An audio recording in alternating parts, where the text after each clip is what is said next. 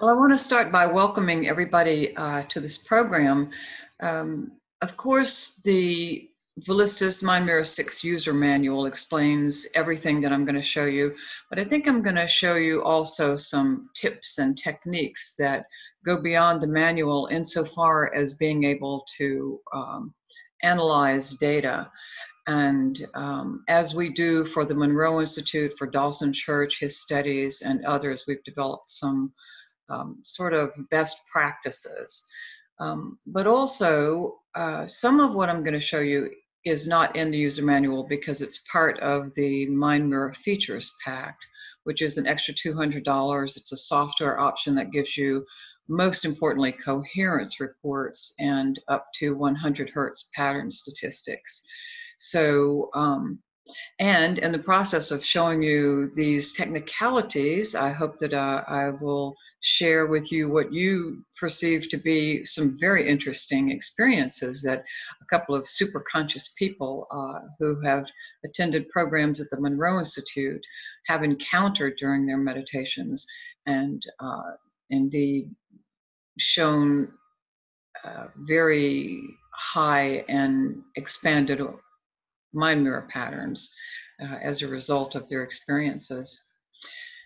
So I want to start with a woman named, I'm going to call her M. I have her permission to share her brainwaves, but she didn't let me know if I could share her name, so I'll just call her M. She is an attorney from Holland, and she actually was attending her very first program at the Monroe Institute, and she doesn't have a meditation program or practice either. But she has attended some, or at least one, training for mediumship. And she's definitely got the brainwaves for it, as you will see. So I'll just jump right in and share screens with you and start showing you, first of all, her report that was given at the end of the program.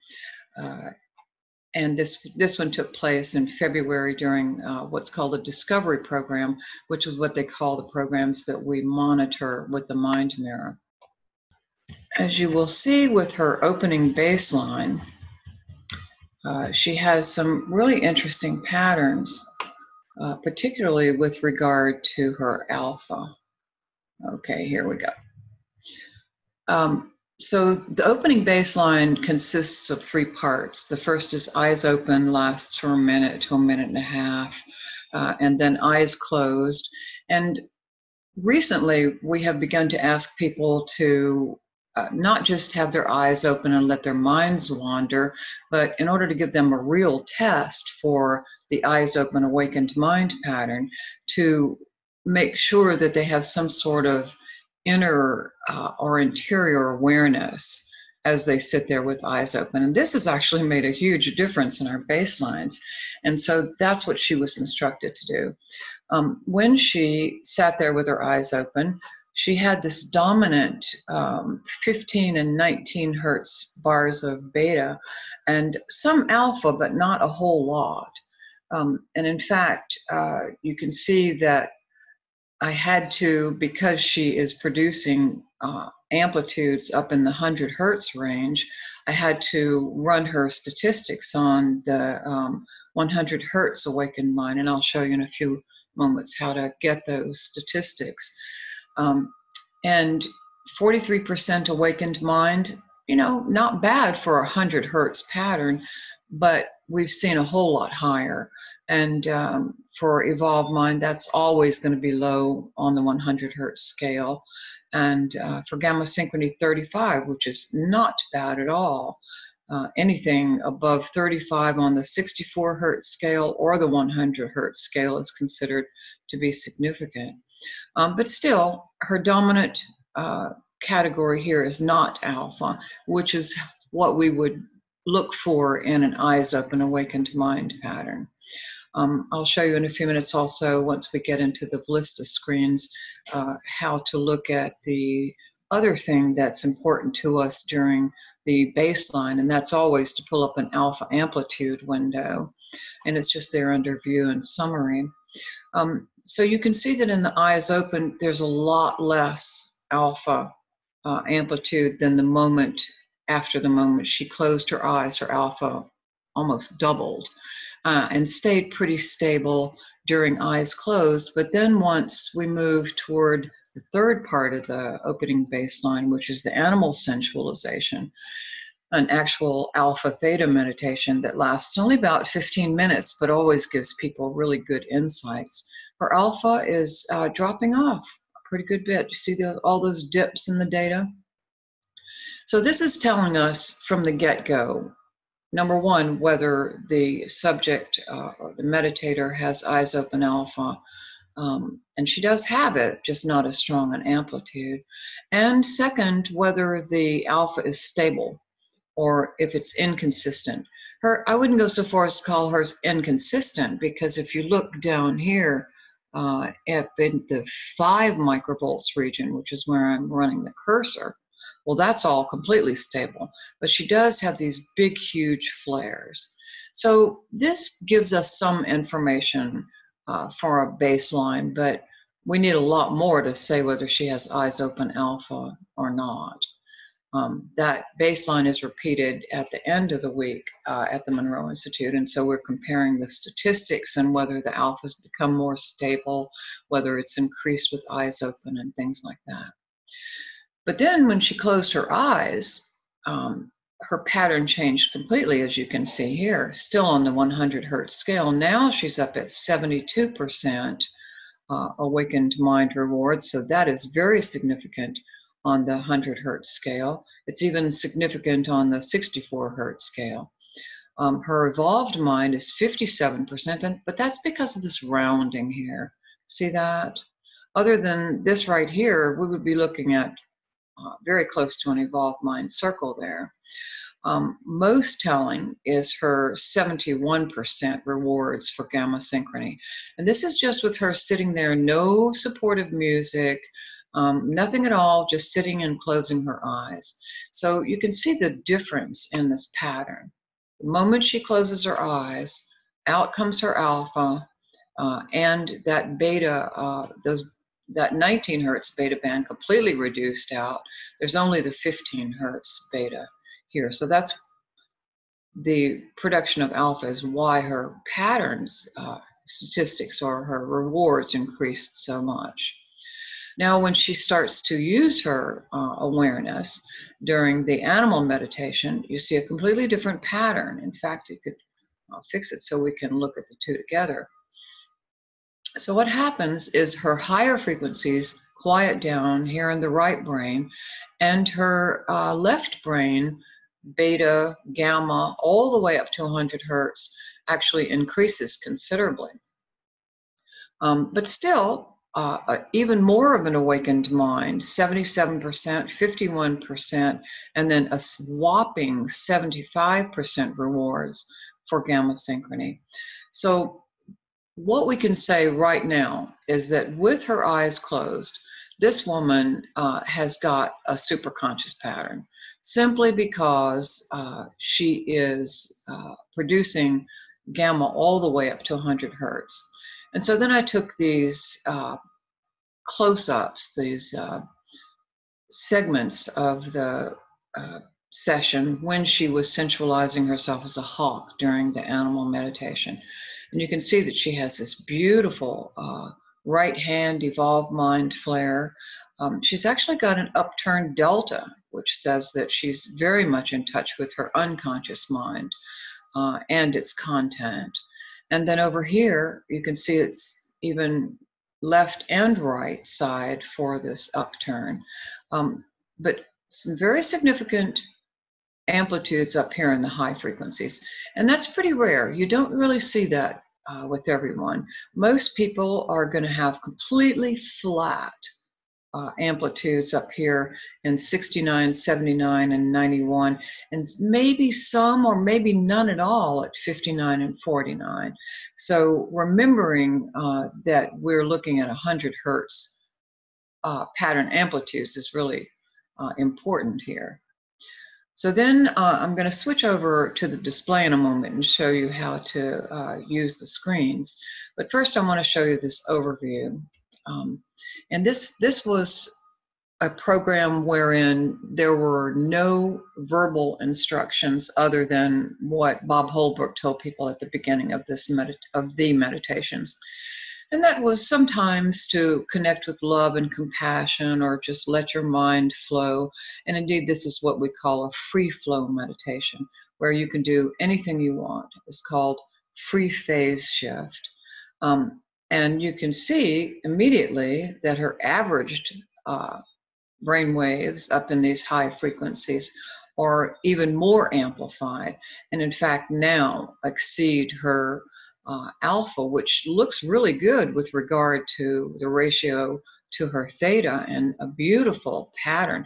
If you took this away and drew a line here, like so, then you would be looking at a 100 hertz awakened mind pattern.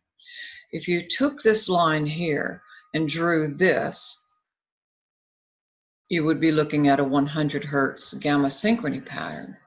So what's actually happening here is that the software is penalizing her for both the awakened mind and the gamma synchrony patterns for these high amplitudes. And that's just a limitation of the software. We can't do anything about that. But when we see this, and then we see the pattern statistic numbers, well, we know that she's not being adequately rewarded for what looks like a super conscious pattern. And indeed, it's awakened mind. Well, that's the 64 hertz scale. Let me pull on up here. Awakened mind 64, you see how that score is lower. Evolved mind 50, well, it's plenty rounded, so the evolved mind pattern likes it. And gamma synchrony 67, and that's lower than the 75, 71% that she had before. But just as a descriptor, what happened during this meditation for her, as she listened to the binaural beats with the SAM frequencies in it, is that she connected with her deceased grandmother and a friend, and then other spirit people, and then there was a huge crowd of them, and then these light beings appeared who urged her to move further on and up, and she felt an ascension in her spirit. And by the end of the music, which lasted, that's a whole 40-minute meditation, she was smoke traveling through the multiverse, not the universe. And so what's really nice in the way that we do the programs at TMI is that we give people these questionnaires to fill out, post-exercise questionnaires to fill out at the end of each meditation. And we ask them to pinpoint when they had experiences. And so what she did was have an experience that she was able to say, oh, well, this happened at a third, a fourth, in the middle, and then toward the end of the session. So that helps us really kind of narrow down what's going on for her. So now I'm going to share with you the mind mirror window and start to go through this session so you can actually see what is, how we run the data on these sessions. So first, and as always, we go to open existing session, and I'm just going to pull up the free phase shift for her. I don't want to load the saved screen set because that's just going to give me 4 mind mirror patterns, and I don't want to do that. And so I'm going to show you how we always do this, and really, if you are doing significant research on your brainwaves, should always follow the same protocol. And the first thing you do is go into View and Summary. She is the person plugged into port 3. So first we're going to check her signal quality. There is a question on the post-exercise questionnaire that asks, so I wonder if I could, no, I want to show you how to do the whole thing. So this has actually picked up some artifact markers from other sessions I was looking at. So I'm just gone into the right-click markers, and I'm going to say, just take them all out. So we're going to check her signal quality for the left brain and the right brain. And in the post-exercise questionnaire, hopefully she has told me whether she moved or not, but she took the question about movement literally and said, yes, there was movement, an uplifting, an ascension to higher realms. Well, we weren't talking about that kind. We meant, did you move in your seat, which could have caused a loosening of the electrodes. And indeed, her ascension to higher frequencies could have been the reason for these breaks in signal quality. So as tedious as it is, it's incredibly important to take these out of the session. So I'm going to take time to do it because I want to show you the whole regimen here. It's made even more tedious because sometimes these artifact markers don't behave as they should. Steve Clark says if you start at the end, you're less likely to run into any problems. So I'm just right-clicking inside the window. I'd rather be safe than sorry.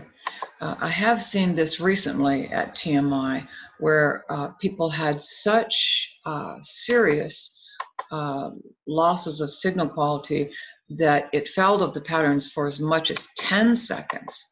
But those problems in signal quality are going to be of this nature here, where you are losing from 1.0 all the way down to 0.0.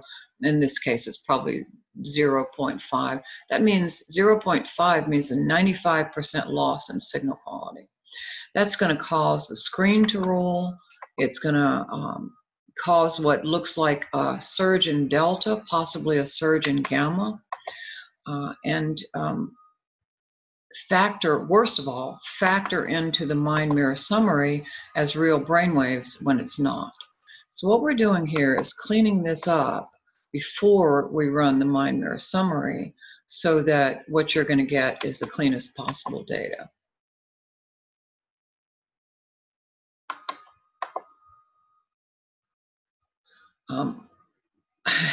So now it's happened. The thing that we don't want to have happen, and it's that, do you see how in between the artifact markers now the part that I isolated is not grayed, but what's grayed is the actual data?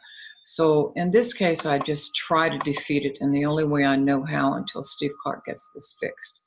All right, so I lucked up there, and adding a second artifact marker did return me to where I was before.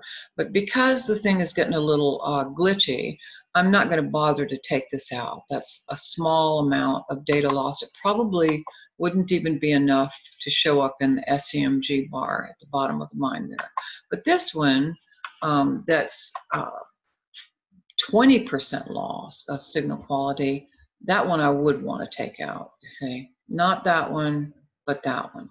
So then I want to see, do these correlate? They actually, in part, do. This one is taken care of. This one is taken care of by these artifact markers, but not this one. So now I really do, in fact, I have to take out both of these.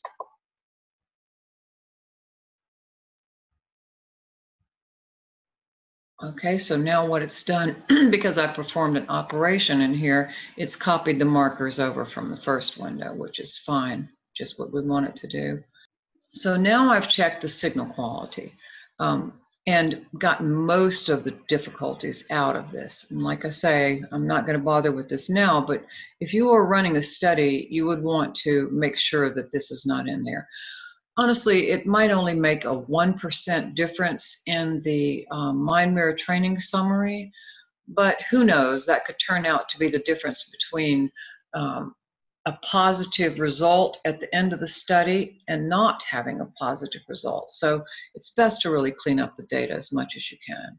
So that's step number one, to check signal quality in both hemispheres. Step number two is to go after the SEMG artifact amplitude windows. Again, for both sides of the brain. You see that the markers have copied on over. They should copy over to any amplitude window that we bring up from here on. And so let's stack them. And so what you see right away is that the 5.0 cutoff that we want to be aware of, that anything really close like that is to 5.0, and certainly anything above 5.0 microvolts is considered questionable data. Not necessarily bad data, but questionable data. And that's because, as you can see, her sort of baseline movement and tension artifact readings are 0.5 microvolts compared to nearly 5 microvolts. So this immediately is suspicious. How suspicious? Well, we're going to take a look at that. The reason that we are ambivalent, I guess, or uncertain about whether this is artifact or not, because, I mean, honestly, other researchers might say anything above that shift left click green dotted line is artifact. But as you're going to see, it's not artifact at all. The reason it's showing up here in this window is because this is where she starts producing a great deal of gamma. And gamma is interpreted by the SEMG artifact algorithm as noise. And you won't know that until you pull up other windows and see actually what's going on here. And in this case, we're going to actually have to go into the mind mirror patterns to see if this is real gamma, because it's so different from her baseline down here. Another thing we can say about this is it's probably real gamma because it's sustained. So the other thing that we do in these Monroe Institute studies, and I dare to do right now, is we would take out all the spikes. The spike says there was some quick movement. She could have caught her breath. She could have wiggled her eyebrows.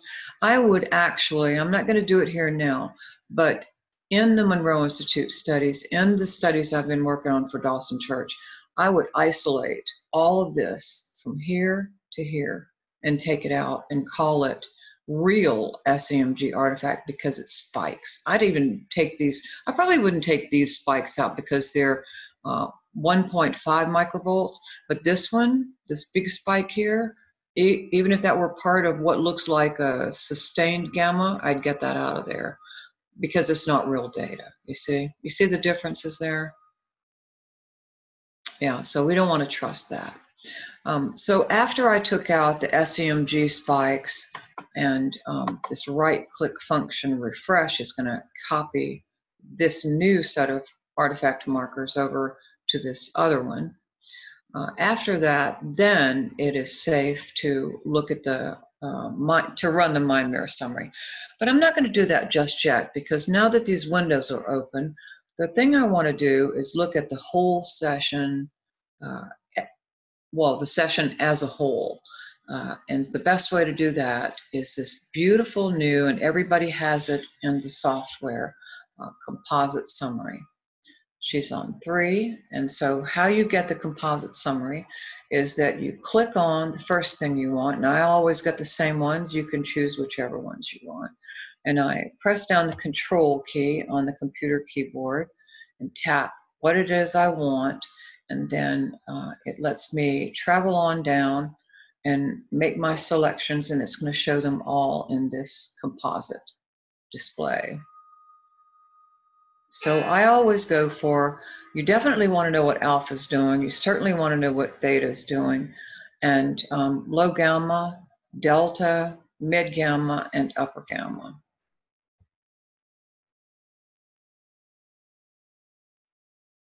It's going to take a moment.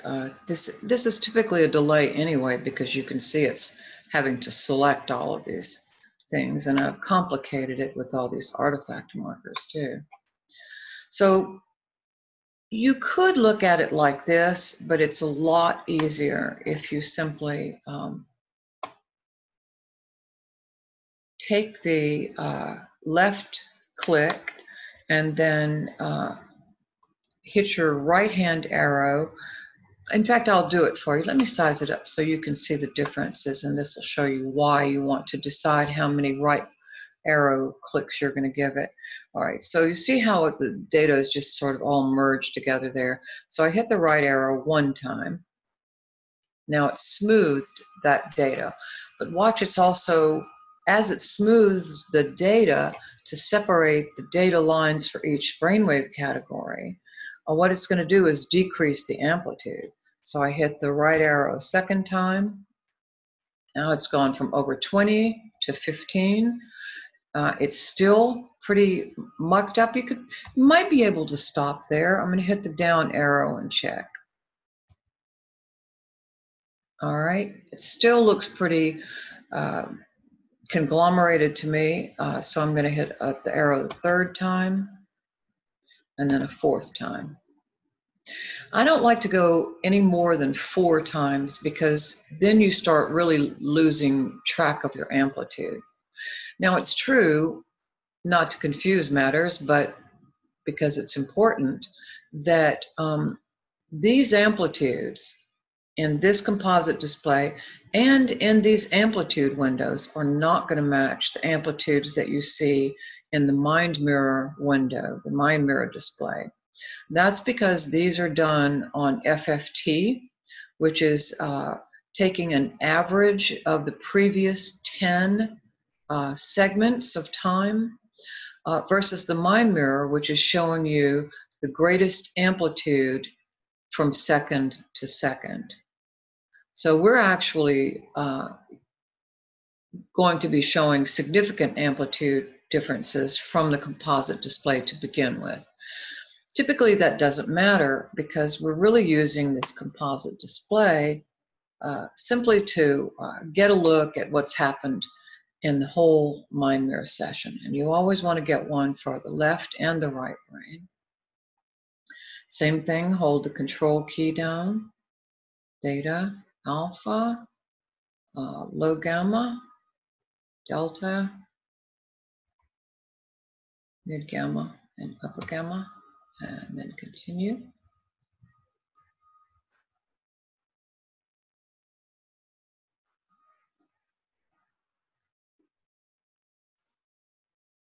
All right, so then we're just gonna line these guys up so we can see them both at the same time. A little bit more here, a little bit more here.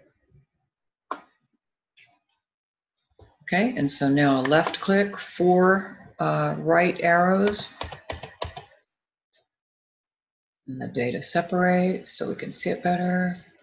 And then 1, 2.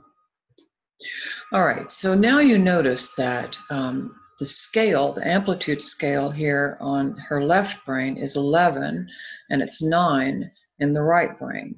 Now that's because Ballistas has selected the scale that shows the highest amplitudes.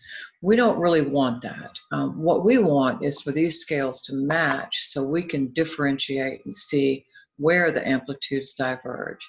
So to walk you through that, if you left click and then right click for display options, then you can go to, and I would just say 9 because it typically selects higher than I ask it to select.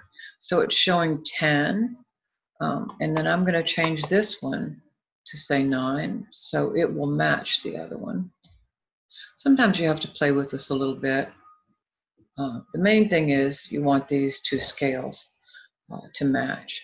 And so we draw this guy up a little bit, and you can see right away that she was producing more left brain delta here. Oh, and if you haven't used the composite summaries yet, there is a legend here which shows you which is which brainwave category. But suffice it to say now that they're the same as in the mind mirror display. So I'll just name the colors as I point out what's happening in various categories. So here you see a big surge of left brain delta in this purple, not as big a surge in the right brain. But here, the right brain delta is stronger. And so it's good to, just make these comparisons because that's going to, these various activities in the various categories is going to ultimately tell you why she had that experience, why her brainwaves are, and what the behavior of her brainwaves means, how her mind works, basically. So I said that with this many artifacts going in here due to signal quality breaks, now a lot of this session is suspect. In other words, is this real delta? Well, the first thing we can do is look at the signal quality and the SEMG artifact. There's nothing in the SEMG artifact that we have to worry about. But what about signal quality? No, there's no break in the signal quality. So this is probably real delta. And that means she plugged into something. And she did it at the same time that she had this first little gamma surge.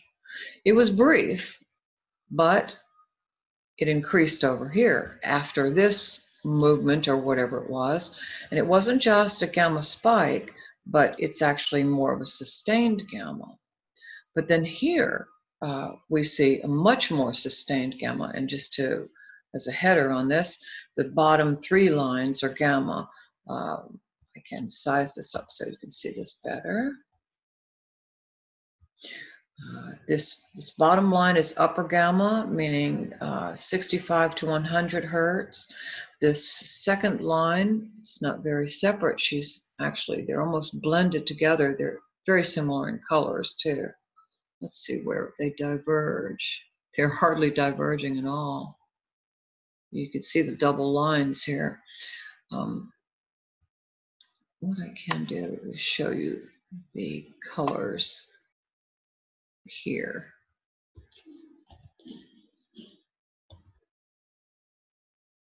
So the color scale. So it's purplish for low gamma, 35 to 45 hertz.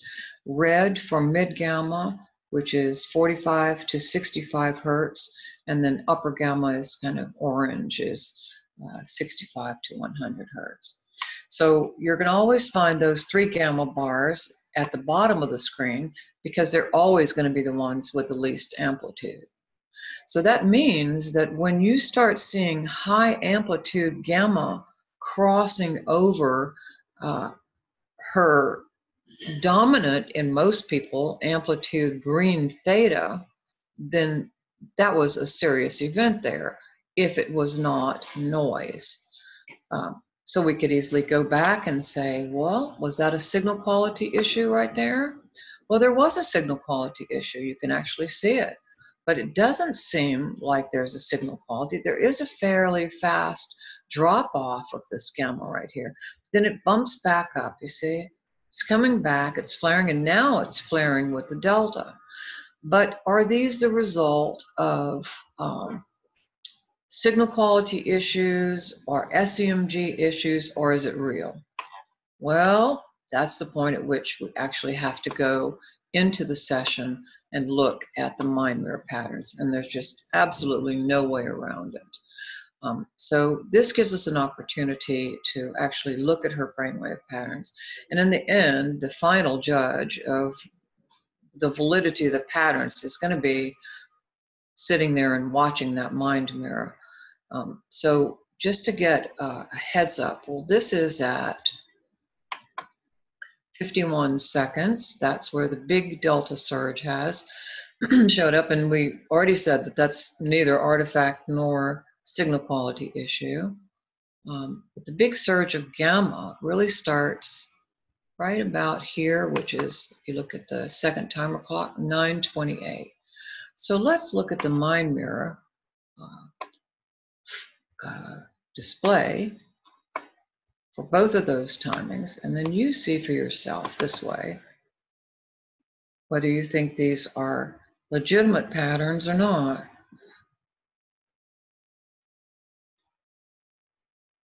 So this is at the very beginning of the session. I think that first delta surge was 40 seconds, but you can already see that her delta is really having some amplification changes. It's 17 seconds now. And you can see that she's got quite a lot of upper gamma, upper and mid gamma. Look at that delta. So what this is saying, if you remember what delta is all about, is that she is reaching out for a spiritual or an informational or a healing connection with the field itself in her low frequencies. And that's pretty darned interesting because in fact, I'm going to put this on auto attenuate so you can see the extent of these delta outreaches. I saw one earlier at 70 microvolts. Now it's 9, 40, 60, 40, 50. This is a lot of delta. Typically, you only see this in healers. Now, I don't think she got this ability from being a lawyer, although they certainly have to show some empathy for people. So maybe, maybe it has something to do with empathy or hypervigilance. But more than likely, this is actually where she made contact with those spirits who showed up, either because she was reaching or because they showed up and her delta responded. So you can see here a big delta on the left, and the very next 1 second later, this big flare of gamma up at the top. And then her entire pattern amplifies, almost as if she's come into contact with something. And most importantly, her SEMG bar down here at the bottom is showing that she's extremely relaxed. If this were red, this would indicate a signal quality issue. It's green, so there's no signal quality, and it's well below 5. So these are her brainwaves, and this is why I say that when you go to the mind mirror display, then you see everything all at once. Of course, that takes a lot of time, which is why we're so happy to have the composite displays to give us a heads up onto what's going on here. So she's really very much in a higher state of consciousness with these high frequency gamma waves and her very strong flares of alpha. On the left, she's got a peak of 9 hertz. On the right, she's got a peak at 10.5 hertz, peak amplitude referring to the strongest amplitude in any given category. And you usually don't want to see a split alpha peak like that. But if she's running into dead people, well, she might well have a split alpha peak. You can see how this delta really is driving this whole experience. And indeed, we did see all those delta flares that were a cue to that, a clue to that. That is so close to being a 100 hertz evolved mind pattern because their theta is amplified out. But what I promised you here is that we would look at her composite summary to try to see about these big gamma flares that started at 7:02.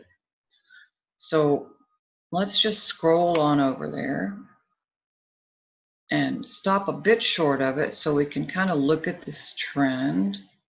All right, so she's already got, as you can see, a lot of gamma occurring right there. Now this is in the artifact section, right? And I actually took that out of the data. But as you're going to see, the artifact was probably caused by movement rather than the movement causing these brainwaves, because they're pretty consistent, aren't they? Now let me get it off of auto attenuate. That makes it hard for you to see the changes. Let's take her to like about 8 microvolts.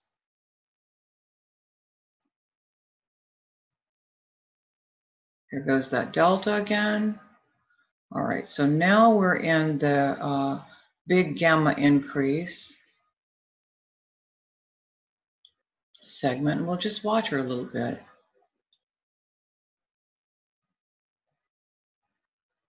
It's almost as if she's reaching out with her left brain delta, and you're seeing those frequencies rise, or the information rise up into the higher frequencies, and then the higher frequencies are amplified to receive them, or it could be the other way around, that her field connection and delta is enhanced because she's turning on her gamma, or that those spirit beings are causing her to resonate with higher frequencies. I mean, it's just conjecture. Nobody actually knows the answers here, but the process is really interesting to watch, isn't it?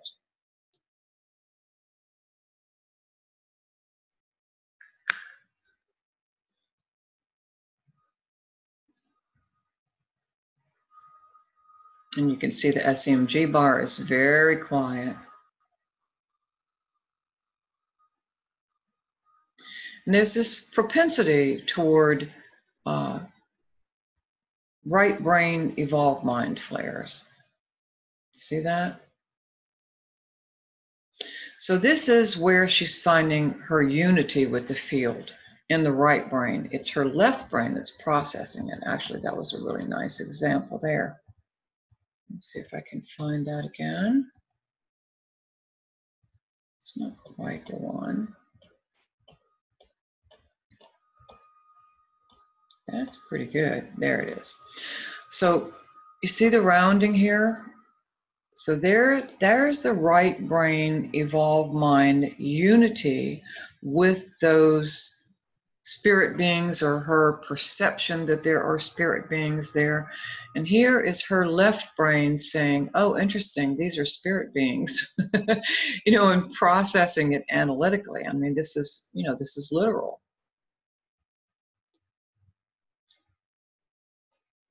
So what you're seeing here is the depths to which we often go in these studies, so we can understand, because that SEMG window says that there, all right, so here we have a perfect example of this kind of screen roll that is the reason we artifact out problems. All right, so she's fine here, she's fine here. Then out goes the delta, and she probably hooked into something, and then there was a disturbance in the electrodes and a signal quality issue. And you can see that from the red SEMG bar here. And it lasts 1 second, 2 seconds, 3 seconds, 4 seconds, 5. So about 4 seconds, which is why we don't get too close to the strike or the spike in the data, because we want to take out all 4 seconds, right? So can we say that she had an experience with spirit beings? Well, no, because we're not in her head. But something happened, and it really happened here. This is where that, so look, no problem with the SEMG bar. Something happened here.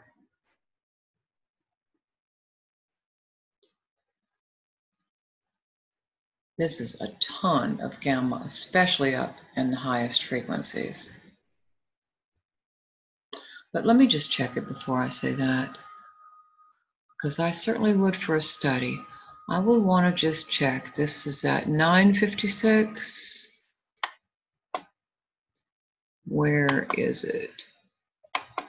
Nope. That's all clean. So that's her. See that? No signal quality problems, no SEMG problems. So the SEMG window, you see, is going to show that big gamma flare as noise, because it doesn't know any difference. it looks at that and says, well, it had to be caused by noise. But that's not noise. That's her having an interior experience.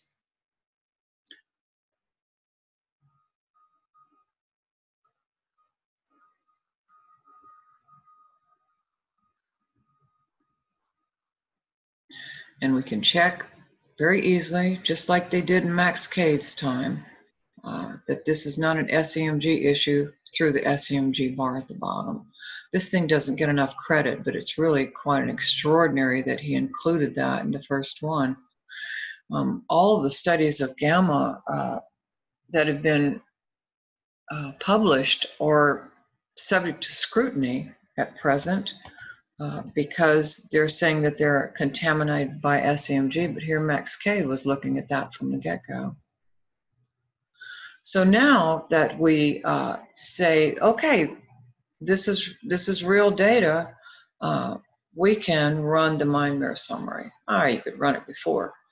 And we're going to run it on the whole session because it's going to delete all of these gray spaces that we have isolated with artifact markers. And this is a 40-minute session, so it's going to take a few seconds to run this.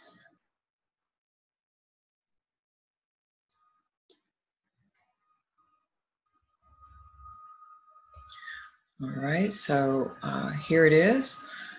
What I typically do is take the training summary up here and the mind mirror window here. This is how we snip it for reports. We get these two guys the same length. But you want to have your mind mirror kind of horizontal. You know, if it's vertical, it just doesn't look like much of anything. But if it's a little horizontal, it makes more visual sense to me anyway. And then get the training summary plot down here, or possibly the alpha amplitude or another amplitude window, or even a composite display. And then you can just snip out this whole thing right here, and it's nice and even. So the first thing you want to do is accumulate statistics so that your 31% is contained inside of your 56%. See that? And then left click on your mind mirror and hit the F so you can see all the high frequencies. So this is like a brainstorm of gamma, isn't it? I mean, she's got a beautiful alpha theta ratio, and in fact, she has 82% rewards for alpha theta ratio on training level 5, which is what we're typically looking at, even on the 100 hertz patterns.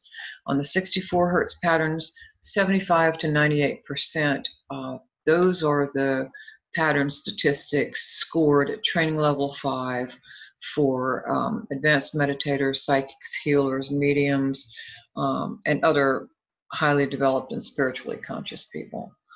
So you would think, oh, 56, that's way below 75, but this is the 100 hertz scale, see? So that's a good score, pretty good score for 100 hertz.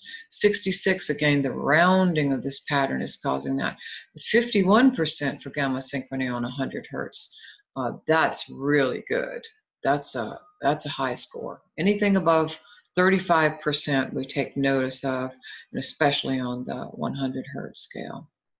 So then we have the mind mirror summary, and we say we've now just about exhausted what we do for most studies, except that if you have the mind mirror features pack and the coherence windows, then you can take it a step further and go into view and coherence reports. And the first thing you want to do is look at the correlation coefficient. What that is an average of the output of each frequency bar over the course of the session. So it's remembering left and right channels 3 and 7. So what this is saying is that these frequencies across the bottom, 0.5 to 100, have high coherence at 0.8, have the most high coherence at 0.8 in the higher frequencies. Not so much in the low frequencies, except for one thing right here. You see that this is higher in the very lowest frequencies than her delta, the rest of her delta, and her theta, and her alpha. Really, she doesn't get coherence at the same 0.5 until she gets up here in the 19 or 18 hertz range. So this is very unusual to see near coherence in the high frequencies, because that's where most people are disorganized. And you would want them to be more organized, more coherent in high frequencies, because the purpose of gamma is to create coherence in the rest of the brain. So let me just take a moment here and talk to you about coherence. Coherence has come into great prominence over, I don't know, I guess maybe the past even 5 years. But it was something that Max Cade understood the importance of from the get-go, because Max said that the doorway to higher states of consciousness is amplitude symmetry in the left and the right brain. Now, he did say that almost everyone is asymmetrical in an ordinary state of consciousness. And as they start moving into meditation, their brainwave, their hemispheres start moving into symmetry.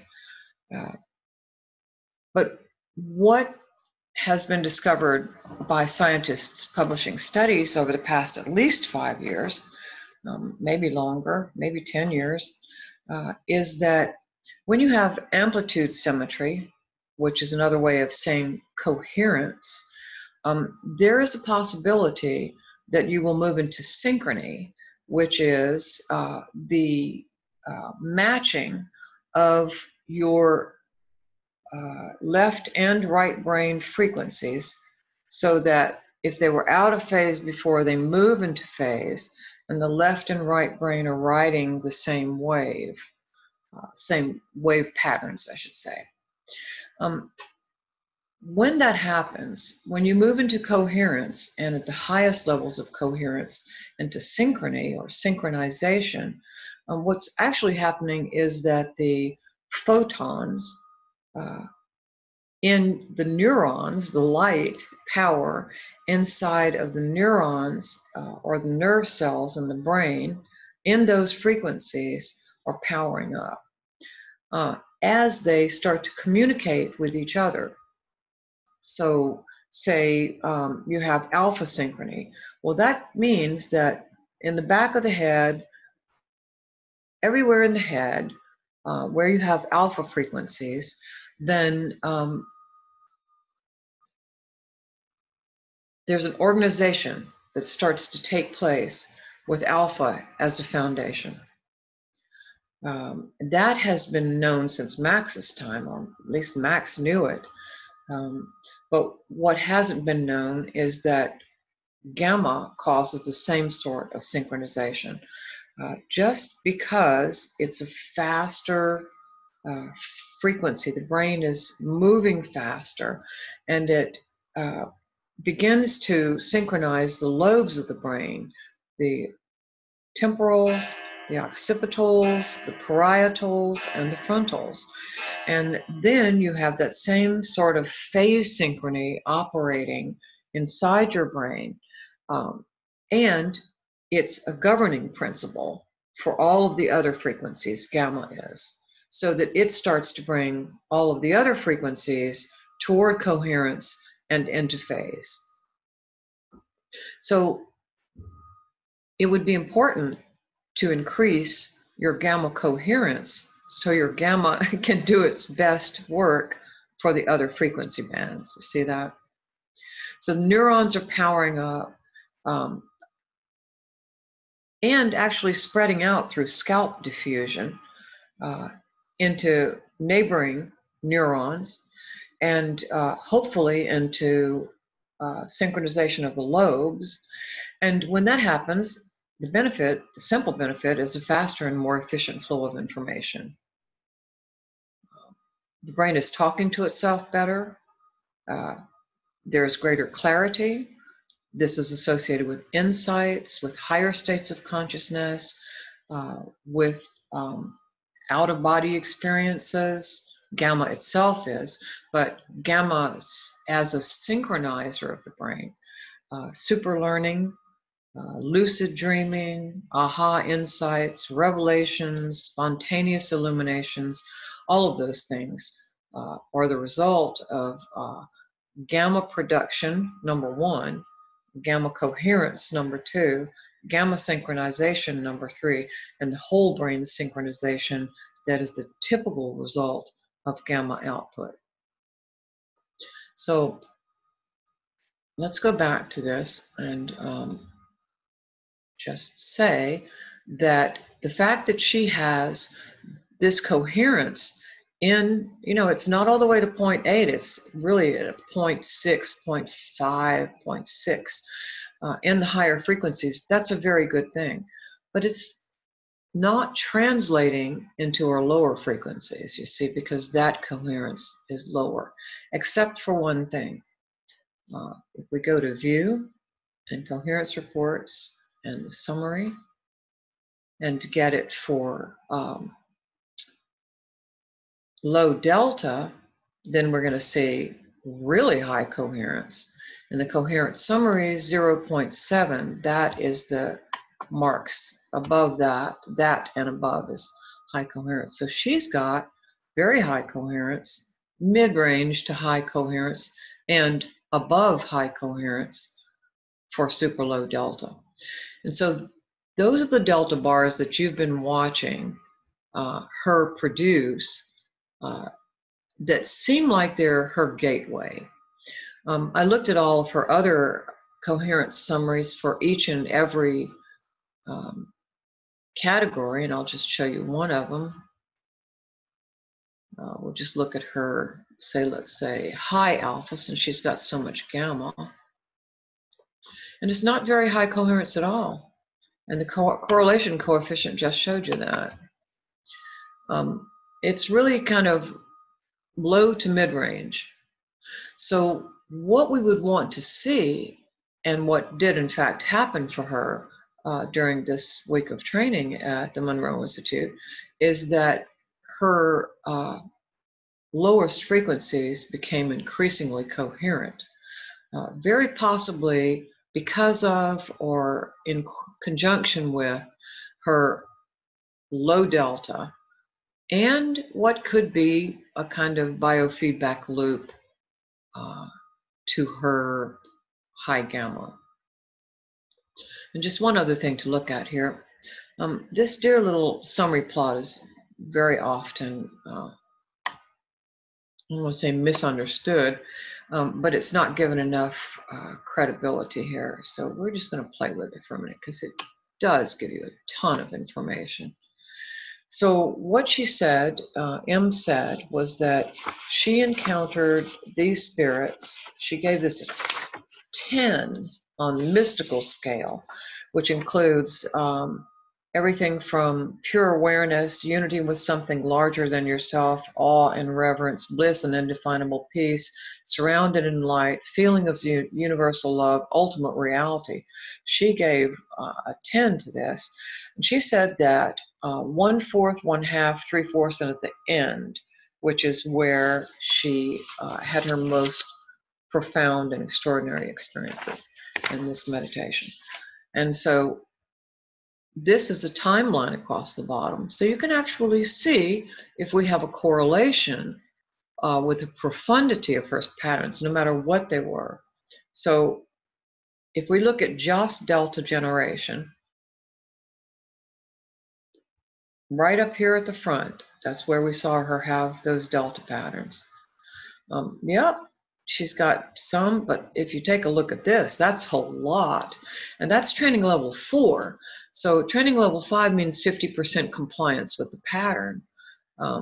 So training level 4 rewards in that training summary are really something we take great note of.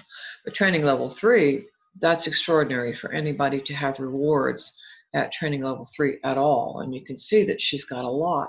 So you want to look at the clusters on the uppermost training levels, and that's going to be the clue to where the person had the most profound experiences. Well, you certainly do see at the beginning this delta. This is within the first fourth. This is certainly this is the half. This is the end. There are your dots, concentrations of dots in all of those places. And so, well, that aligns for sure. Yeah, she said 3/4 of the way. Not so much delta there, but let's see what the other patterns look like. And we're most interested in awakened mind. Fourth, half, 3/4, not at the end though. Evolved mind, a lot in the middle. A lot at the beginning too. And then gamma synchrony. Maybe that's somewhere, it's either the first fourth or the first half. That's certainly in 3/4. That's right toward the end. So we do have some agreement with this. Now, so what can we say so far? Well, we can say that she gets shortchanged in the rewards because she's got so much gamma for that amount of alpha. But even shortchanged, given the experiences she had, these are still excellent scores on the 100 Hertz scale. What I would be inclined to do at this point is go back to her composite summaries, just to understand, now that I have a deeper understanding of what I was seeing, are there any trends here that I can grasp? Well, the first thing, look at that delta in the purple, huge amount of delta. And then I would want to see, well, are her categories tracking? Are they firing simultaneously? Not as much here. More here. Here, they're tracking very nicely. They're very nicely right here, you see? That flare in alpha, matched by that flare in theta, matched by that flare in low and mid gamma. We don't so much know what's running the whole show, but we can say that this delta here played a huge part in it. I've even been crazy enough to start clicking around here to say, wait, who came first? And with the timer clock, you can see, well, that's at 53 seconds. That's at, if we'd be very careful, 57 seconds. That's at 53. Get right down here in the little valley, right before it surges, 57. So the delta flare kicked off the gamma. Now that we saw that that actually was not a signal quality issue, it looks like that delta kicked off the gamma again here. There it goes again. Actually, this is where her signal qualities things happen with this delta. Not every time, but some of the time. Looks like it kicked off the gamma. There it is again, only this time they went together. That's almost simultaneous. 1455 and 1453. It's really kind of hard to tell because that artifact marker, it might be simultaneous. It looks like she becomes increasingly coherent in my definition of coherent, which is that the data lines are tracking each other and not crisscrossing over each other as the session proceeds. And in fact, in the right brain, you can see more and better and closer tracking. So we would want to have high coherence readings and the coherence reports, these would have to have the same amplitudes, and they don't. You can see right here, this is 5.5 microvolts, I think. Yeah.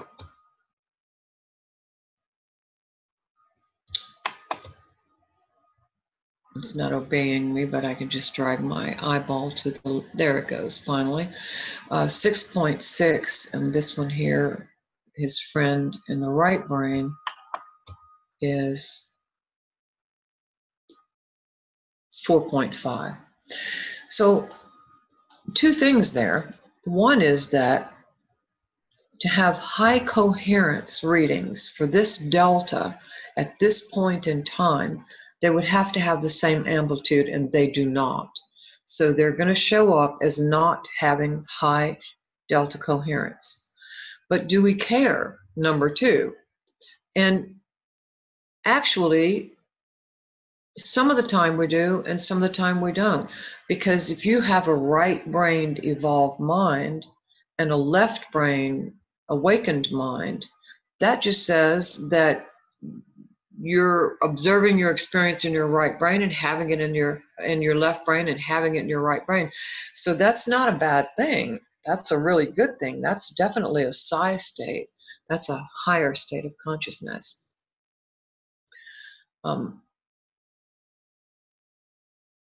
So the coherence reports are not the be-all and end-all.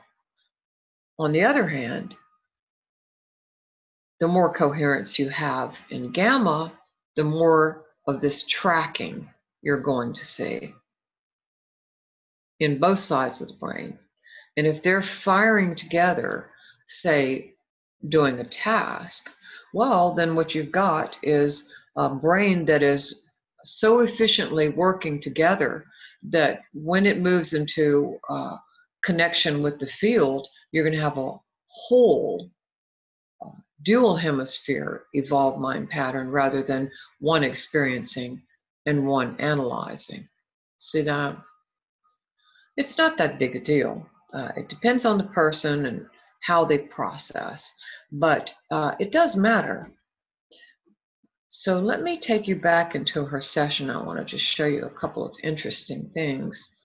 And then we're going to look at a little bit more, because I'm mindful that what we want to do here is not just look at people's experiences, but also look at their at the data processing. And so the other thing I wanted to show you was her meditations called Aria. It was a group synchronization exercise wherein people were asked to connect with each other. And you can look at her mind mirror summary brainwave pattern and see that she's definitely doing something in the higher frequencies. And those frequencies are going to translate 9 times out of 10 into an extraordinary experience. And that's exactly what she had. She said that she graded it table of subjective landmarks a 6, which would be an evolved mind or a superconscious pattern. Centralization scale 6. We flipped our centralization scale for the Monroe Institute because we were using bar graphs. But what it equates to is experience that's realer than real. And I just wanted to show you very quickly her patterns. She has this first gamma surge at 7:35 minutes, and then she gets in touch with Bob Monroe, and it evens out. And that's a phenomenal amount of gamma, actually, compared to her alpha and the entire rest of her brainwave pattern. So it does rather look like either as a result of her perception of spirit beings, or because when she merges with spirit beings, they're carrying voltages of light that affect her brainwaves. I don't know which. No one knows which. And in fact, you know, it could be the very same thing instead of a either or, a both and. There's something I wanted to mention, and that was what her experiences were. She says that at one point, everyone was riding in a spacecraft driven by the combined frequencies and telepathic thoughts of the group. Highly evolved light beings were watching as the whole group healed her dog. Jim, you'll like that. Says this exercise felt peaceful, calming, and united in energy with no cracks in the group's energy. Toward the end of it, that's where she identified in her post-exercise questionnaire, she connected with Bob Monroe, and that was the brainwave pattern. You can't ask for sharper patterns, and she felt like that was happening inside of an out-of-body experience. So then to go on back to Space Place. So that was an actual out-of-body exercise. She said that she was in her body, but not here on Earth. So this was some variation on an out-of-body experience. And really what I just wanted to show you here was that she actually turned off the music. So this was completely without the help of binaural beats or music. And what she did in this meditation was she made another connection, this time with her dog's higher self. She said she got new pieces of information that related to herself and her connection with her dog and a previous dog, and new information on her family. And then some spirit people showed up, Einstein, Bach, and a neuroscientist who were teaching her new information, which she felt like she downloaded and felt like she was always guided and supported by them and their light. And she saw a very bright light, blue light, and had an encounter, all of them, while receiving a download. And she felt like a new frequency level of consciousness that was making her more of a light in this world. And if you look at that pattern, you got to say, maybe she did. Because that's a ton of gamma. You know, and if you look at brainwaves in a very fundamental way, they are moving light, moving waves of light.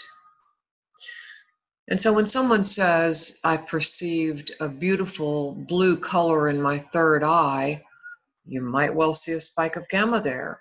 Or when they say, I was communicating with these beings and downloading information, and then I was surrounded in light. Well, this is something you are very likely to see in the brainwave pattern. And there it is for her. I have this composite display here. You can see that she starts out with alpha and then drops the alpha, and her theta gets stronger. She's kind of going down into her lower and slower frequencies a lot here. And that theta, that blue theta, is firing with that green alpha. But most importantly, this time, not delta, which would be lost somewhere here in a purple. There it is. It's not delta that's kicking off the gamma. It's the alpha and the theta. And there's the delta hiding just there below that gamma surge. In fact, let me size this up a little so you can see it better. That's a very significant surge of gamma that lasts from about 9 minutes to almost 20 minutes. And that is in the realm of the timeless, that is a lot of time. And then the gamma drops for a little bit. Looks like she was moving around because there's all those artifact markers in there. And then the gamma arouses again, and then it drops back down. And so the reason I wanted to show you this is because I broke this down for her into segments and said that if I had seen this by itself, I would have suspected signal quality problems or SEMG problems. But 30 seconds later, those brainwaves went completely symmetrical. And then there's a left hemispheric gamma surge that takes the attenuation from this 10 here to 15. So she's really putting out a lot of voltage, just the kind of thing you would expect if she's really encountering light beings. 621, this beautiful evolved mind flare on the right. 1101, you know, it's bigger than a superconscious 100 hertz superconscious pattern. And then close to an evolved mind on the right hemisphere, except for this theta right here. But this also is 15 microvolts. So she's really by herself, without benefits of the SAM beats, able to move into higher states of consciousness. And then just for the fun of it, I want to show you two cute things. So in Earth Heart, this meditation was designed to help people get in touch with the earth, and there were even some Native American beats at the beginning, and everyone had phenomenal experiences with it. Her brainwaves are a bit quieter here. You see that? And she's got more amplitude here. So she actually did have an experience in her lower frequencies this time, where this upper gamma started to decrease. As a result, her scores went up. 71% awakened mind, 25% evolved mind. Well, a lower evolved mind score because she's got more distinction between the categories. And then, but gamma synchrony, 70%, extremely high. And so what happened was that she did make those deep connections. She did have some gamma arouse. She even had this massive delta burst here, delta and theta.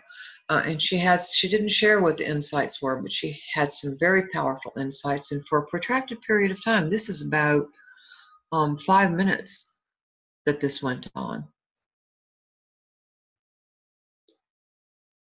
But what was really cool about it was that she reported that there was something going on with her legs, that she felt itching in her legs and her body, and toward the end of it she was stretching her legs.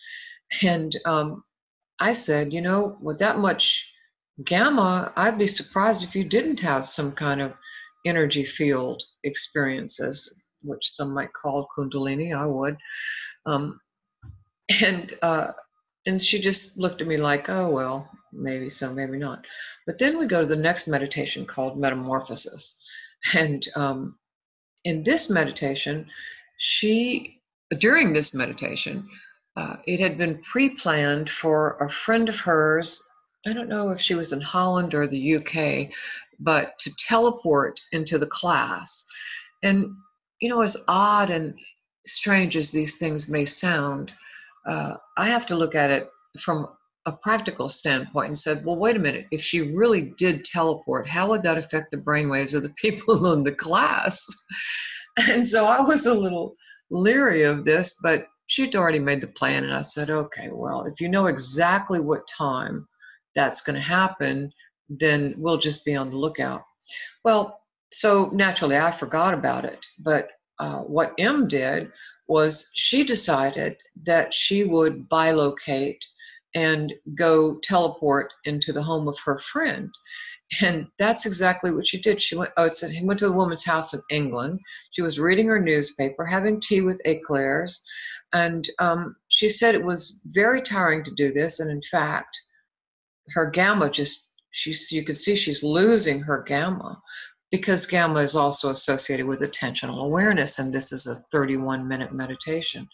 So, but the interesting thing was that she had this odd experience where she sort of lost her legs as if they were lifting up and disappearing, evaporating somehow about the middle of the exercise. And you can see that after this big gamma blast here, this is exactly in the middle of the exercise where her gamma increases, and so does her delta. So she's got this sort of connection with the field, connection with higher frequencies, and I wouldn't be a bit surprised. I didn't hear any report about it, but I wouldn't be surprised at all if her friend came back to her later on and said, "I saw you here. Why were you trying to drink my tea?" or something, you know. And what's also interesting is that on the 100 hertz scale, the highest scores she's had yet for gamma synchrony, 81%, and that is just absolutely extraordinary, a truly extraordinary finding. And so then I wanted to show you one last thing. Let me take all these guys out and load the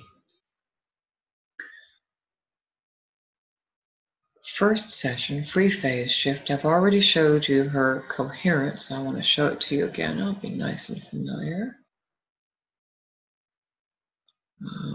We had a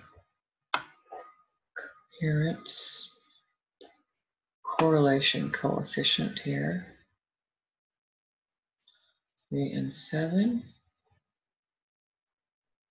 where we saw that her highest coherence was in the super high frequencies, except for this little bit of delta here, but really not much coherence at all in her theta and alpha. Gets better as she goes up to 10 hertz, but not a lot. So now we can make a comparison and go to, let's see, metamorphosis, I think was the one I wanted to compare. The one we just looked at. If not that one, I'll show you another one as well. Go back to the correlation coefficient for that session. Yep. And now look what's happened during the week's training let's see, we have to make sure the scales are the same. So 0.65 with 0.8 being in high coherence and above, and 0.6. So her really now, as in metamorphosis and the two meditations she did after that one, her highest coherence is at 41 hertz to 41 to 42 hertz, which is right where gamma becomes more coherent. 40 hertz gamma is associated with brainwave and brain lobe coherence. And look what's happened. So she's lost coherence in the gamma, not a whole lot. If you could look at this at 0.5, yeah, a lot there, because that's 0.25, that's half as much. Let's see, I think I can get a marker. Let's kind of do a visual trending. All right, so it's 0.55. And the visual trending would be about here, ignoring this. Well, maybe about here. So 0.3. So you can see that these gamma coherence has decreased. But most importantly, her delta and her alpha, her delta, theta, and alpha have all increased in coherence, and that's exactly what we want to see happen. And it looks like her 40 hertz gamma, her coherence in 40 hertz gamma is partly responsible for that. Of course, you're training meditations all week long, so it's not one meditation that makes the difference, but taken together throughout the course of the 5-day trainings, she has steadily gained coherence. And that is exactly what we want to see happen, because that's going to be a grounded person more grounded in the low frequencies. If you are completely in your higher frequencies, you see, then there can be some Kundalini effects, because your nervous system is going to ramp up as your brain is ramping up. Better to be grounded in the lower frequencies and then have some balance. So all in all, she had a really extraordinary set of experiences. Now, we might as well, for metamorphosis, look at her coherence summary for that low delta and see if it's just as strong. Not quite as strong. So it really looks like most of her changes were in theta and alpha. I mean, that's still really good. That's very close to coherence. Actually, there might be more bars closer to coherence in low delta. But part of the reason I wanted to show you this is to show you a little trick. So you can actually look at any frequencies that you want to look at in Coherence Summary Reports. And to do that, you just go to Configuration, EEG Bands Configuration. I think I'd like to add 4 to 6 low theta. So I just say add low theta, and then I'll tell it save, and then continue. And we can try it out on her and just see what we get. It's down at the bottom. So yeah, she's doing pretty well there too. It's still a mid-range because 0.7 is coherence in the coherence summaries or the coherence displays. But that's higher than she was to begin with for low theta. So over the course of the week, she definitely had some increases in coherence in the lower frequencies, and she stayed in mid-range coherence for the higher frequencies. And I'm still in the metamorphosis session, so I can look at either one of her composite summaries for either side of the brain. Really, I just want to look at delta, amplitude, and so, you know how in a previous session we saw all those delta strikes, 1, 2, 3, 4 with the right arrow, and then 1, 2 down arrow to size up the data. We saw all these delta strikes, right? Where it looked like they were even possibly here too. Surge in this delta, right before this surge in this gamma. But what is this right here? Is that real delta? Until we had these windows, well, we couldn't really know. We would have to have already done this and know there was a problem. Or if we hadn't done this, to look at that big strike of delta and say, wait a second, is that a problem? And sure enough, that's a signal quality problem. So if you had done the signal quality windows and the SEMG artifact windows to begin with, you see, you would have the artifact markers in here, and this would be artifacted out, and there would be no chance of your thinking, oh, that she had a really great connection with the field and something extraordinary happened, and so on and so forth, you see. You would know immediately that that was just artifact, and most importantly, you would have taken that out of the data before you ran the mind mirror display, the summary. So yeah, so that's just one person. So the other person I want to show you has got an interesting situation where she too, of course, is superconscious, since that is the theme of our gathering here. But she's already down in the low frequencies. So M, you saw, is way up in the high frequencies, but by the end of the training, she dropped down into the lower frequencies and got more grounded. And she'd still had all of her same wonderful insights. But this person, and I can say her name, she has given me permission, is Sarah, is already in the low frequencies to begin with. Just to say a little bit about her as introduction, she is a senior executive at a nonprofit environmental organization in Washington, D.C. She's done a lot of shamanic, energetic medicine training, 300 hours of it, as a matter of fact. And as you know, shamanic work is all about going down, down, down, down.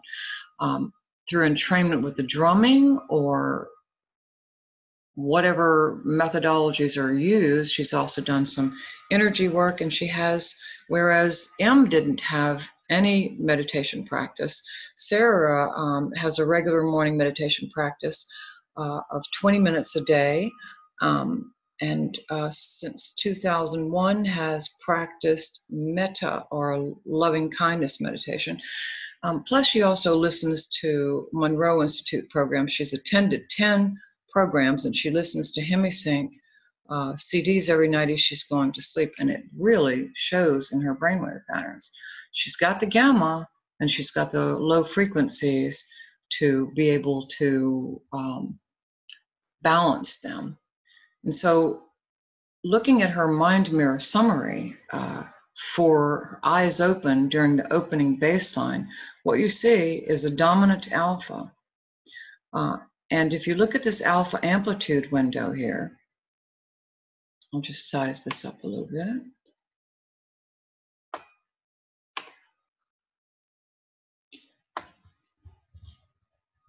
You can see that she's got steady, stable, consistent alpha that absolutely stays in place throughout the session. A dive here and a dive there, but if you see the solidity of these data strikes, everywhere you see solidity means that it's staying in place. It's firing, firing, firing. So, so this alpha, retention of this alpha with her eyes open, and this production of right brain gamma, for which she received a 63% rewards on the 64 Hertz scale. Awakened mind, for this side of the brain, 74%, evolved mind, 31%.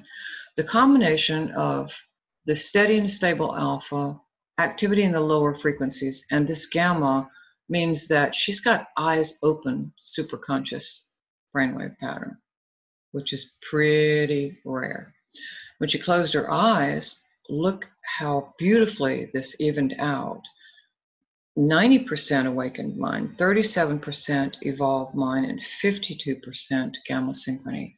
A gorgeous pattern. Now, when she got busy with the animal meditation, where she became a white owl, this was more of a left brain processing of the information, really in her her high beta, low gamma, actually her mid gamma and upper gamma as well. Really beautiful brainwave patterns, and she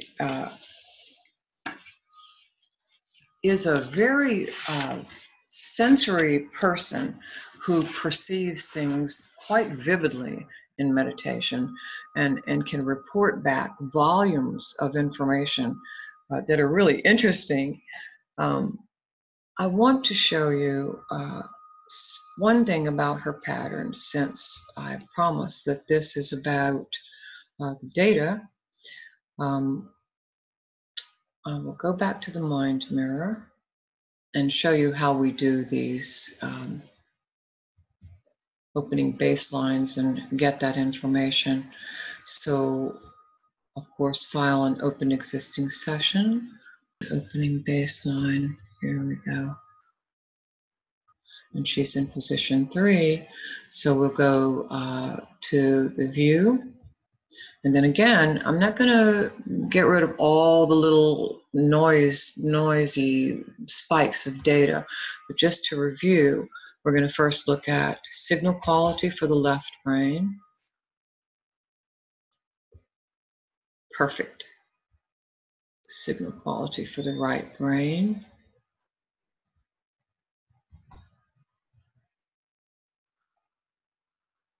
Also perfect. This gives me an opportunity to repeat what I said earlier about SEMG being mistaken for gamma. So that's the right brain SEMG window. All right. Now we had no breaks in signal quality as you've just seen, but what about this?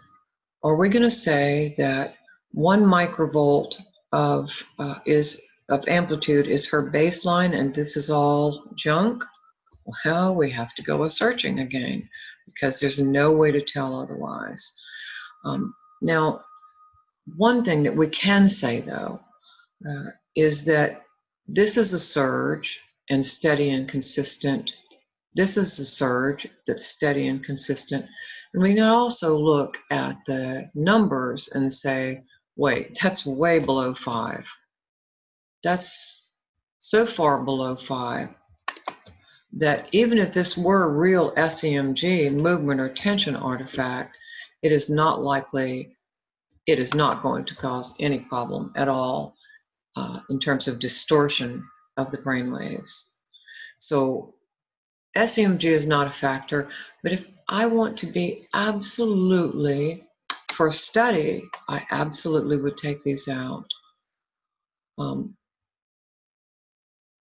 Maybe they would make 1% difference, maybe they would make no difference at all, but I have seen them make a huge amount of difference.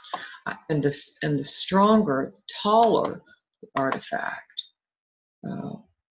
spike, the more careful I would be. Now these are really not such a big deal, but if, and I've had many subjects like this, if you have spikes all over the place, that will profoundly affect the data.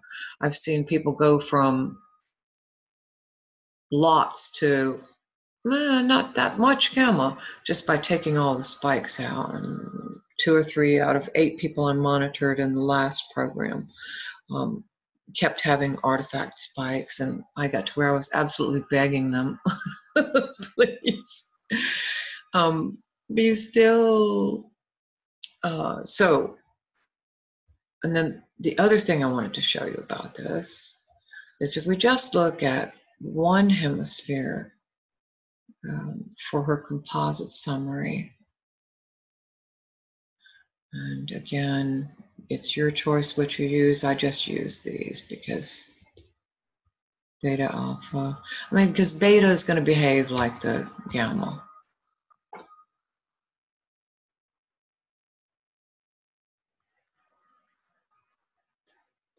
All right, and then 4 right arrows.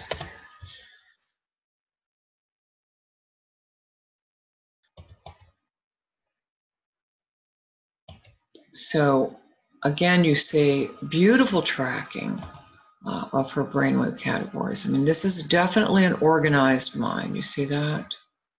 There may be interhemispheric differences, but these categories are firing together most of the time. And here you even see the first hint of a phenomenon I'm going to show you called the alpha-theta crossover, where the theta far exceeds the amount of alpha. Here I just wanted to show you the extent of this gamma increase as she became the owl. So the visual, her feelings of awe or reverence, her attentional awareness or attentional focus. This is a change from 0.5 microvolts to, at the highest peak, over 1.5. She almost quadrupled her gamma production. So, and again, the reason to show you this is because there are no binaural beats, there's no sound beats, there's no help at all. This is just her own production. And so she has the ability through her meditation practice, and of course that's what organizes the brain more than anything else, is consistent meditation, mental training. She has the ability to go up, down, all around, anywhere she wants to go. The most important thing I wanted to show you was her next meditation called Expansion. So the nice thing about this training, this was a Superconscious mind training, is that these meditations were guided. And so I was able to match timing with the brainwave events, which is what we always, as awakened mind trainers, always want to do, because that's where people get their landmarks. I'll probably go back to the file because I have all that information already written into there. But for now, I just want to show you this phenomenon while you can see it close up. So 4, 1, 2, 3, 4 arrows on the right. And actually, you can already see the alpha theta crossovers here. Phenomenal. Look at her blue theta, so far exceeding her alpha. Here, here, here, here, here. So in this meditation, people are just asked to get in touch with their hearts and send love to themselves, send love to other people, recognize that the real key to higher states of consciousness, if and when those involve gamma, is to love, to feel love and compassion. So that's basically what the meditation said to do. And so you see here, look at her gamma come up at the 5-minute point, and it stays up here and it peaks up here, peaks and it peaks. But as she starts to fire this theta, her gamma starts to decrease because she's shifting her concentration of consciousness from the high frequencies down to the low frequencies.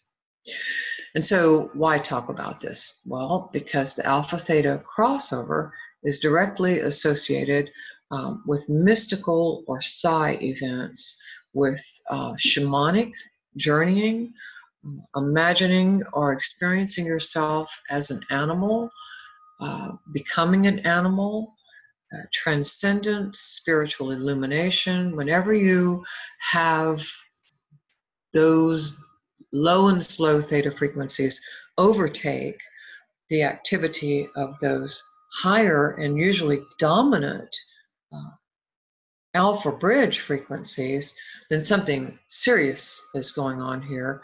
And when we see it in the brainwaves, we definitely want to pinpoint the timing and try to understand exactly what happened. So I'm going to go back to the file now.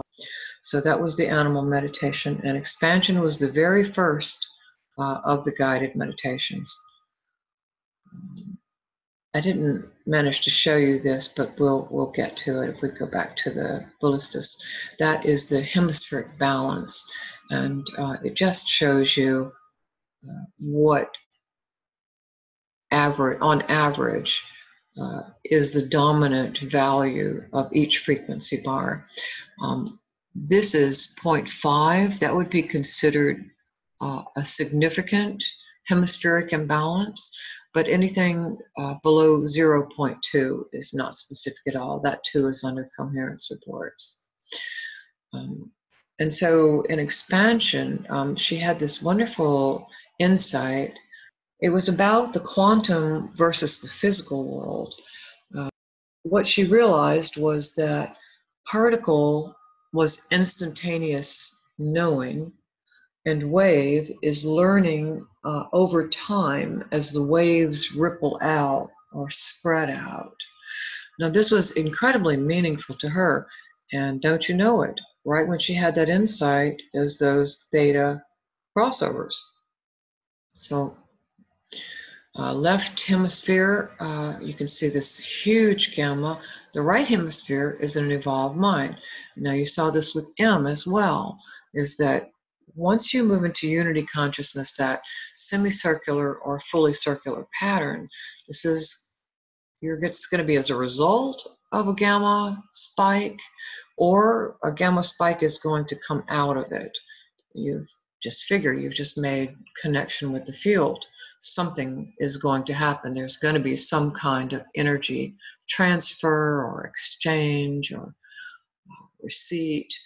And then right after that, a few seconds after that, she plunged out of her right brain gamma into her theta delta, and that's the alpha theta crossover. You see how the theta frequencies are stronger than her alpha frequencies?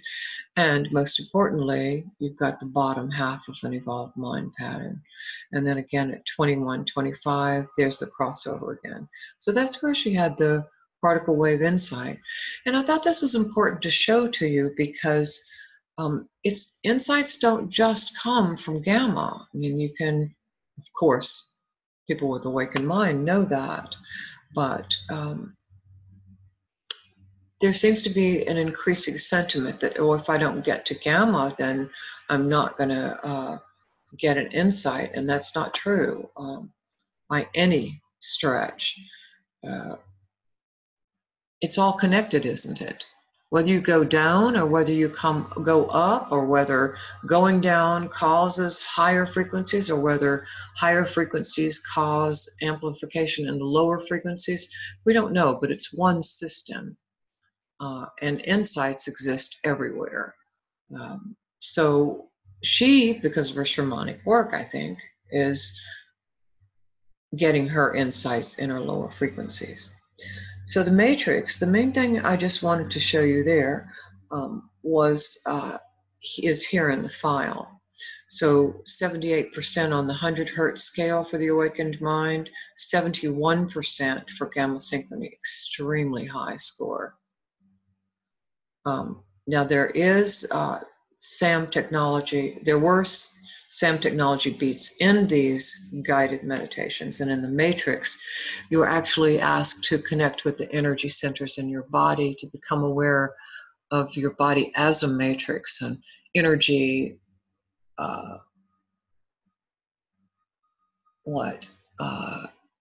network, an energetic network. And especially then you move to the chakra system. And so I just captured these very cool patterns.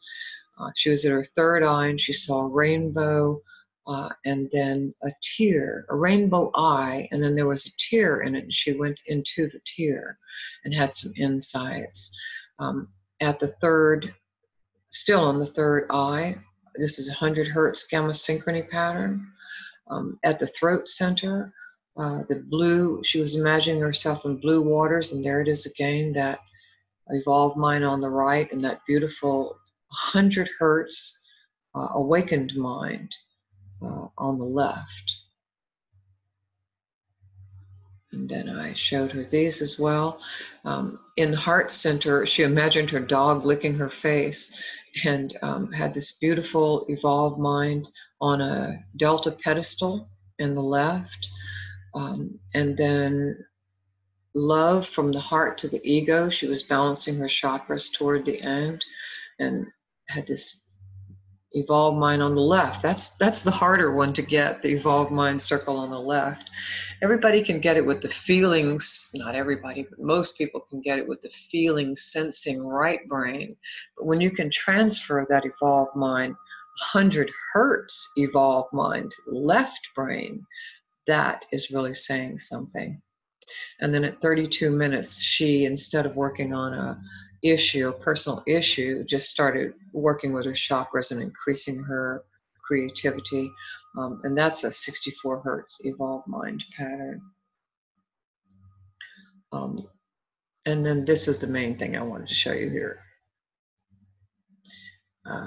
At the moment, the instruction was to bring to mind a memory of love and happiness. There went her gamma. That entire period of time was gamma production. So this is how, I say this on interviews and I've said it in books. I mean, this is the dead-on proof that gamma is love and compassion and feelings, and that those feelings bring about some sort of energetic blossoming that blossoms into gamma. So, this is the kind of landmark that is extremely helpful to anyone, self-trainers, practitioners, clients, researchers, subjects.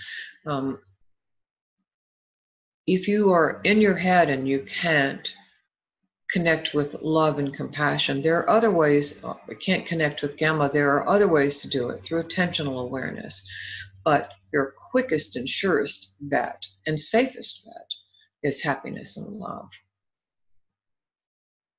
And then I wanted to show you one last of hers called The Wise One, which is my personal favorite. I wrote these meditations. See this? See how nice it is? You can absolutely get the timing in a guided meditation that you correlate the timing, annotate the timing. She gets to the blue sphere in this meditation. Her gamma increases.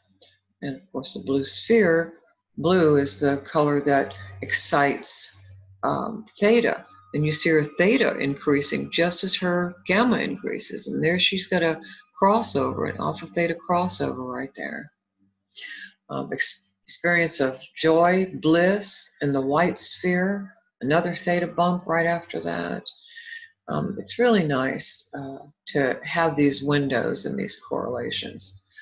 So the Wise One's my favorite because it's a very simple idea, and it's an old idea, but it's an idea that we all, as spiritual beings moving toward our heart connection with ourselves and other people and all things, can do on a daily basis. And that is, as in this meditation, to walk into an environment, notice what's there, excite your alpha senses, take a path, walk around, up and down, all of those prepositional words that start to animate theta, and then animate, if you can, your love for yourself or anything else. Some of us love dogs more than anything else and find unconditional love in dogs, cats. And just imagine that there's a wise one sitting on a boulder or somewhere in that environment. Doesn't have to be a forest, can be any place. And just connect and listen. And so that's what Sarah did in this meditation, and everyone else. And it's proven to be incredibly effective. And you can see here the wonderful symmetry that she produced during this meditation. She was so comfortable with connection with the Wise One that she was just able to imagine obtain the insights, and then have a sense that the Wise One was dissolving into her, and that came so naturally to her that she didn't even have to wait for the instruction. She did it beforehand. And she met a unicorn in the forest that tuned up her chakras, and just had this beautiful experience of herself as a golden orb. The unicorn told her that she was a golden orb. And then when she integrated, she had a huge burst of energy flaring through her body, which is typically going to rushes, vibrational rushes, which is typically going to cause some gamma or be the result of it in terms of being able to receive it. And she integrated with the wise one, and on the way out of the forest, all the animals bowed, and as she passed by, and that made her feel really good. And then she had a landmark for her session was a symbol of upside down rainbow with a heart in the center. 76% on the 100 hertz scale, 76% awakened mind, 28 evolved mind, 66 gamma synchrony. And then what happened? Where? These beautiful composite screens, which everybody has. She's relaxing here. You can see her alpha's firing beautifully, and so is her theta. She walks into the forest, and then she really starts to get into the beauty of the place, and her alpha really starts to fire. You see all that heavy green right there? That says she, you know, this is 256 samples per second. So when you see, that's a lot of seconds right there, when you see that heavy coloration like that. Then she meets the wise one, and her alpha almost drops out as she goes deeper, because now she's in her gamma. See her gamma there? Her theta is dropping out, delta's dropping out. She's really just going all the way up into her gamma. She communicates with the wise one telepathically, and the moment she is instructed to do that, whop, up comes her alpha bridge to carry that information through. And then the wise one tells her about her greatest gifts, and that green alpha starts to flare as the bridge is open and carries that information. And then this could have been artifact. We'll look at it in a second, but that's why it's grayed out. But this is the period in which it touches her, she touches whoever, wise one touches her crown. And then she starts to apply her insights to her life. Well, that's awakened mind work, isn't it? You have to go down to really rewire those neurons in your theta frequencies so that you can overwrite with the new information. And that's what she did. Look at her theta coming up like that. She's rewriting, but her gamma's coming down because she's plunging deeper and deeper and down inside herself. And then the wise one dissolves into her gamma comes up a little bit, and she leaves the forest. And then this is where the animals bow to her, the alpha increases, and then she sends the information to her conscious mind, and then this is where she sends the information to her conscious mind, and so the animals are bowing here, sends information to her conscious mind, and there's her alpha bridge up to conscious awareness. Not showing beta, but you can bet that beta got it because everything flared simultaneously in an aha-like event. And then she sends the info to her conscious mind, and bop, out comes this alpha flare that marks the transfer of the information. And then she sets a landmark, and then she leaves. Down goes her gamma. So what I really just wanted to share with you there is what happens for two very different people, one of whom is operating, both of whom were operating with great ease in the higher frequencies. One of them, though, less balanced in the lower, I don't want to say less balanced, less settled in the lower frequencies. One of them very comfortable in the low frequencies. That person being shamanic Sarah, the other person being, you know, the kind of more mediumistic person, M, who is communicating with spirits. Both superconscious, but kind of in different ways. It's not that they couldn't both shift, but their signature patterns, that is the patterns that they're most comfortable with, are those of their kind of opposite ways of approaching the earth, life in the earth.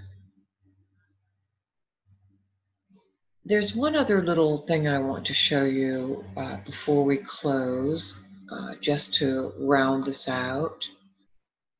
And that would be Sarah's coherence measurements at the beginning of the training versus the end of the training. So I've got to, there, good, I've got her.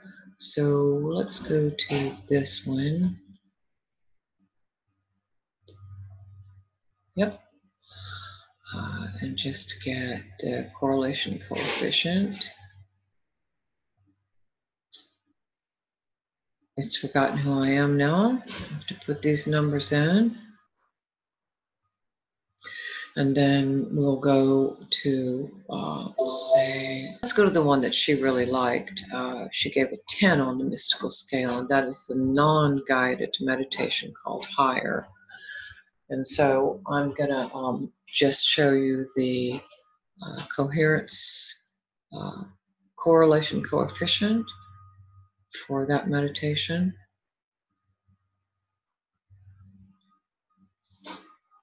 So you can see how her brainwaves changed during the training. All right, so we said that 0.8 in this one is correlation is actually high coherence. I'll lose the definition, but let's just call it up here somewhere. So you can see that. So this is the beginning, and this is not the ending one, but one of the ending ones. So where she gained coherence, comparing these frequencies, she gained coherence in her high frequencies by spending a lot of time in her high frequencies and her low frequencies. That's a pretty significant change. As a matter of fact, let's see. So that is 0.8. So this scale, for some reason I don't understand, but you would want to be aware of this, it's actually going down to 0.4, and I can't control it. So this is actually saying that in her high frequencies, she was below the bottom of the scale. But by the end of the week, she was above the 0 point, and she was moving into mid-range in her high frequencies. And so, is there much of a change here? 0.6, a little bit, a half of a point value here.